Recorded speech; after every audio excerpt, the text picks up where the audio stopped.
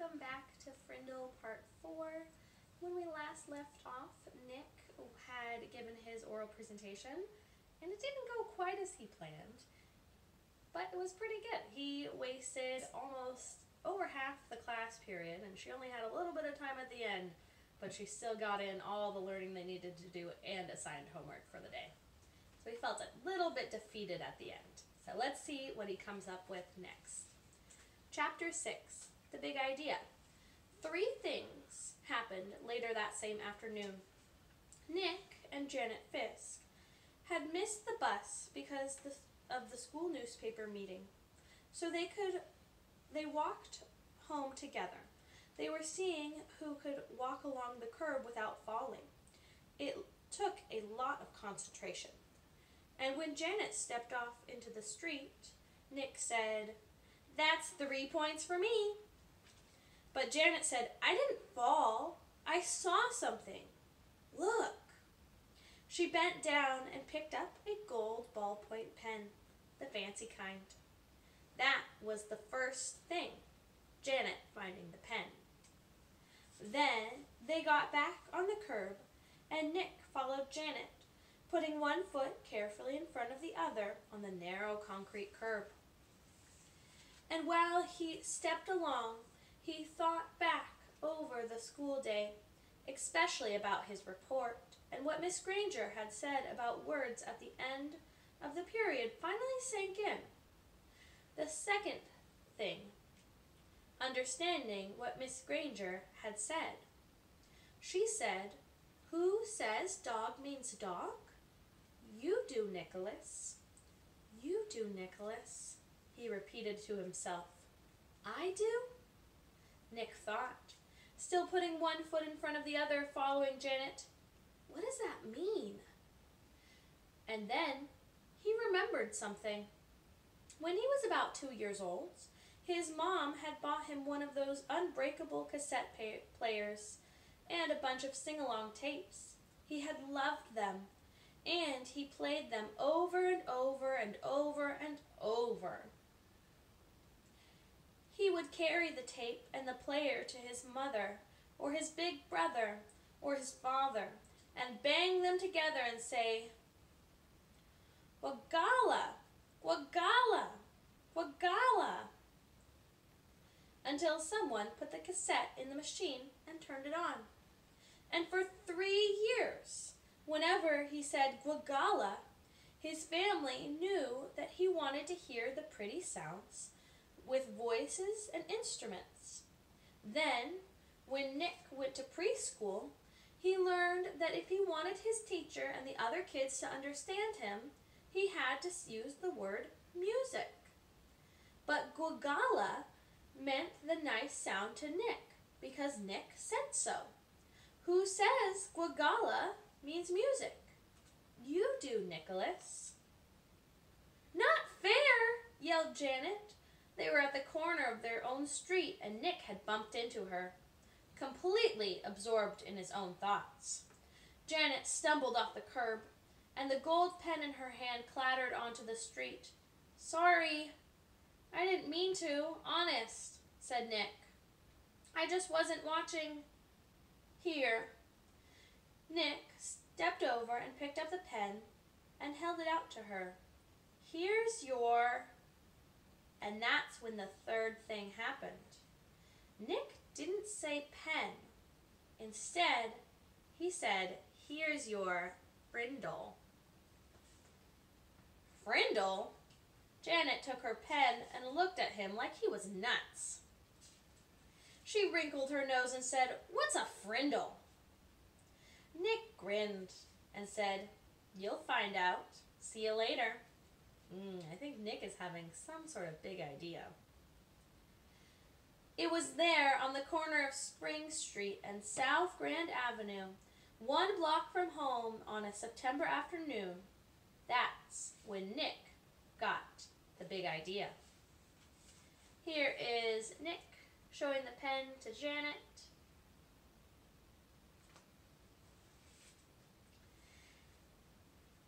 And by the time he had run down the street and up the steps and through the door upstairs to his room, It wasn't just a big idea. It was a plan. A whole plan, just begging for Nick to put it into action. And Action was Nick's middle name. The next day after school, the plan began. Nick walked into the penny pantry store and asked the lady behind the counter for a Frindle. She squinted at him. A what? A Frindle, please. A black one. And Nick smiled at her. She leaned over closer and aimed one ear at him. You want a what? A Frindle. And this time Nick pointed at the ballpoint pens behind her on the shelf. A black one, please. The lady handed Nick the pen. He handed her 49 cents and said, "Thank you," and left the store. 6 days later, Janet stood at the counter at the penny pantry. Same store, same lady. John had come in the day before, and Pete the day before that, and Chris the day before that, and Dave the day before that. Janet was the 5th kid that Nick had sent there to ask the woman for a Frindle. Why would he send so many people? I think they're trying to train her, like the way you would train a dog with a new trick. And when she asked, the lady reached right for the pens and said, "Black or blue?" Nick was standing one aisle away at the candy racks, and he was grinning. Frindle was a real word. It meant pen. Who says Frindle means pen? You do, Nicholas. Half an hour later, a group of serious 5th graders had a meeting in Nick's playroom. It was John, Pete, Dave, Chris, and Janet. Add Nick, that's 6 kids. 6 secret agents. They held up their right hands and read the oath. I'll switch to my right hand. Read the oath Nick had written out loud. From this day on and forever, I will never use the word pen again. Instead, I will only use the word Frindle. And I will do everything possible so others will too. And all 6 of them signed an oath with Nick's Frindle. The plan would work. Thanks, Mrs. Granger. So he's really taken her words to heart and kind of twisting what she was trying to get the point to be across. Chapter 7, Word Wars. School was the perfect place to launch a new word. Since this was a major historical event, Nick wanted it to begin exactly the right class, 7th period, Language Arts.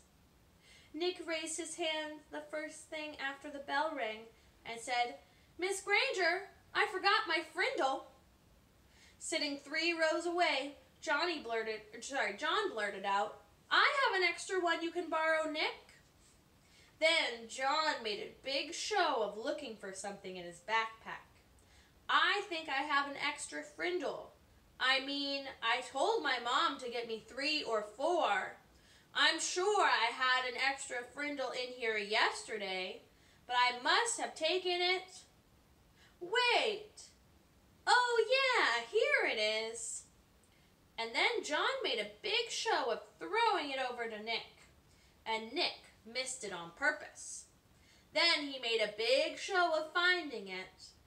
Mrs. Granger and every kid in the class got the message loud and clear. That black plastic thing that Nick borrowed from John had a funny name. A different name. A new name. Frindle. There was a lot of giggling, but Mrs. Granger turned the power in her eyes and swept the room into silence, and the rest of the class went by according to plan, her plan. As everyone was leaving after class, Miss Granger said, "Nicholas, I'd like to have a word with you." She emphasized the word word. Let me read that again then. "Nicholas, I'd like to have a word with you." Nick's mouth felt dry. and he gulped, but his mind stayed clear. He walked up to her desk. "Yes, Mrs. Granger?" "It's a funny idea, Nicholas, but I will not have my class disrupted again. Is that clear?" So it seems like she knows exactly what he is doing. Her eyes were lit up, but mostly light. Not much heat. "Idea? What idea?" asked Nick, and he tried to make his eyes as blank as possible. "You know what I mean, Nicholas. I am talking about the performance that you and John gave at the start of class. I am talking about this." And she held up her pen, an old maroon fountain pen with a blue cap. "But I really didn't have a Frindle with me." He's doing it again right in front of her. He is bold. "But I really didn't have a Frindle with me," said Nick, amazed at his own bravery. And hiding behind his glasses, Nick kept his eyes wide and blank. Mrs. Granger's eyes flashed, and then narrowed, and her lips formed a thin, hard line. I like how the author doesn't say that she's mad, but all the descriptions of her face definitely say she is not happy. She was quiet for a few seconds, and then she said, "I see. Very well. Then I guess we have nothing more to discuss today, Nicholas. You may go." "Thanks, Mrs. Granger," said Nick, and he grabbed his backpack and headed for the door. And when he was just stepping into the hallway, he said, "And I promise I won't ever forget my Frindle again. Bye." Still very bold. Just keeps doing what he knows she doesn't want him to do. Chapter 8. Mightier than the sword. There's a saying, kind of an idiom, is the pen is mightier than the sword.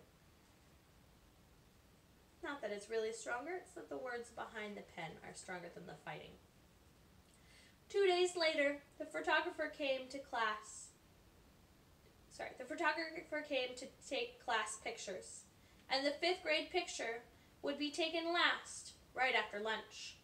That gave Nick and his secret agents plenty of time, and they whispered something into the ear of every 5th grader. All the individual pictures had been taken, and finally it was time for the group picture. Everyone was lined up in the auditorium stage. Everyone's hair looked great. Everyone was smiling. I feel like trouble's a-coming. But when the photographer said, "Say cheese," no one did. Instead, every kid said, "Frindle!" And they held up one for the camera to see. The photographer was out of film, so that shot was the only 5th grade group picture he took. 6 of the 5th grade teachers were not pleased, and Mrs. Granger was furious.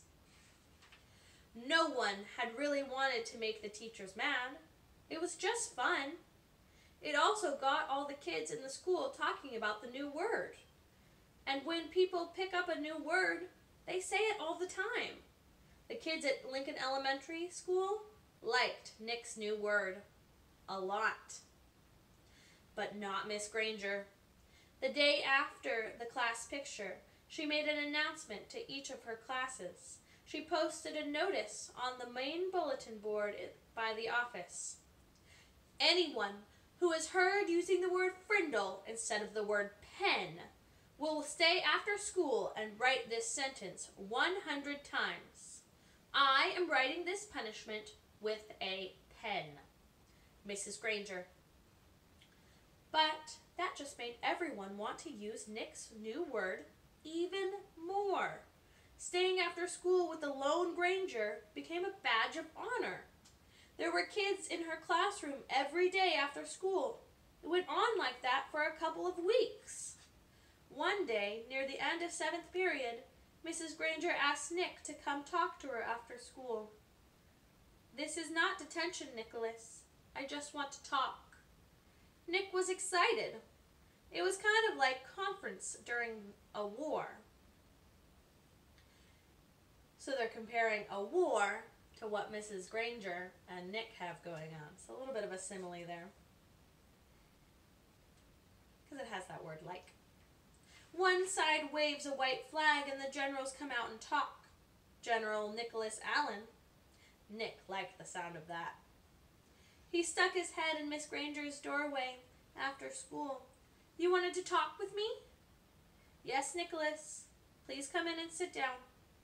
When he was settled, she looked at him and said, Don't you think this Frindle business has gone far enough? It's just a disruption to the school, don't you think? Nick swallowed hard, but he said, I don't think there's anything wrong with it. It's just fun. And it really is a real word. Not a bad word, just different. And besides, it's how words really change, isn't it? That's what you said. Miss Granger sighed.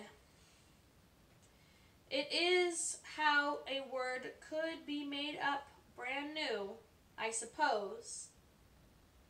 But the word pen? Should it really be replaced by that other word? She didn't even want to say the word Frindle. The word pen has a long, rich history. It comes from the Latin word for feather, pina. It started to become our word for pen because quills were made from feathers, were some of the first writing tools ever made. It is a word that comes from somewhere. It makes sense, Nicholas. But Frindle makes just as much sense to me, said Nick. And after all, didn't somebody just make up the word pina too? That got sparks from Mrs. Granger's eyes. But all she said was, Then you're not going to stop this? And Nick looked her right in her eyes and said, Well, me and, a bunch of kids from a bunch of my friends and I took an oath about using the word, and we have to keep our promise. And besides, I don't think there's really anything wrong with it. I like my word. Nick tried to look brave, like a good general should. Very well, then. I thought it would end up this way. Miss Granger pulled out a fat white envelope from her desk drawer and held it up. This is a letter I've written to you, Nicholas. Nick held out his hand, thinking she was going to give it to him, but she didn't. I'm not going to send it to you until all of this is over. I want you to sign your name and put today's date across the back of the envelope. When you read it, whenever that may be, you will know that this is the same letter, and that I have not made any changes to it. Here's a picture of Mrs. Granger showing the letter to Nicholas. This is weird, Nick said to himself, but to Mrs. Granger he said, Sure, and he signed his name in his best cursive and put the date under it. Then Mrs. Granger stood up abruptly and said, Then that is all for today, Nicholas, and may the best word win. There was a frown on her face, but her eyes were different, almost happy. And Nick was halfway down the hall before it hit him. She likes this war, and she wants to win real bad. Walking to school the next day, Pete had a great idea. How about we see if we can get every kid in the whole 5th grade to go up to Mrs. Granger and say, Can I borrow a Frindle? You mean, Mrs. Granger, may I borrow a Frindle? Said Dave. Gotta use correct grammar. Don't want to upset Dangerous Grangerous. That's a new nickname. Sounds good to me, said Nick. She can't keep everyone after school, can she? I'm not so sure this is going to end up the way they want. With every kid going up to her. Is she able to back down? Almost Almost 80 kids stayed after school with Mrs. Granger that day. Sounds like she can keep them. They filled her room and spilled out into the hallway. The principal had to stay late to help, and they had to arrange 2 special late buses to get all the kids home. The next day, all the 5th graders did it again, and so did a lot of the other students. Over 200 kids. Parents called to complain. The school bus drivers threatened to go on strike. And then the school board and the superintendent got involved. The superintendent is like the principal's boss's boss. And about this time, the principal of Lincoln Elementary School paid a little visit to the home of Mr. and Mrs. Allen. She wanted to talk to them about their son, the one in 5th grade, the one named Nick. So in the description box below, you will find a link to the quiz that I would like you to take. And so once you've done with this video, please take the quiz, and I will see you next time.